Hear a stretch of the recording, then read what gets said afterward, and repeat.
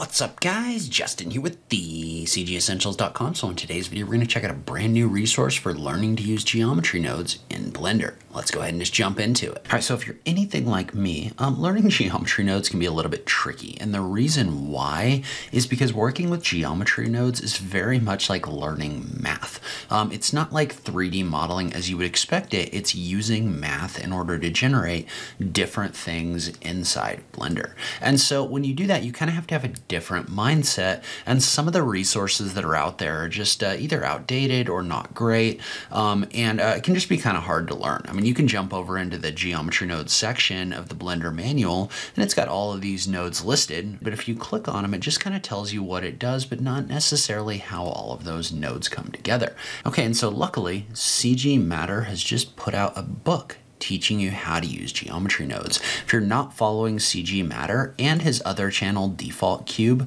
on YouTube, you definitely should be. So he has some of the best tutorials on YouTube for modeling in Blender, and more specifically how to use geometry nodes. Some of his geometry nodes tutorials that he's put together are just, they're really good.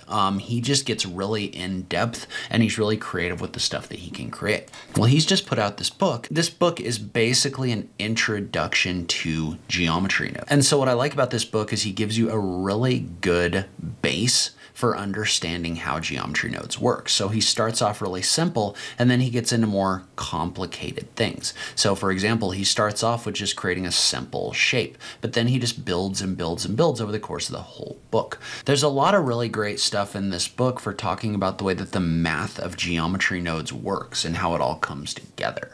So, and that's something that you really have to kind of wrap your brain around when you start using geometry nodes, is you're really telling this to do mathematical transformations to objects in 3D. So you really, if you haven't done it yourself, you kind of need someone to show you how to do it. And this book is a great tool for that. And so one of my favorite things about this is at the end of each section, he links to a QR code. And so what these are going to do is they're going to link you to a video where he shows you exactly what he's talking about in the book. So not only is this a book, it's also got kind of like a course built into it, or like a mini course.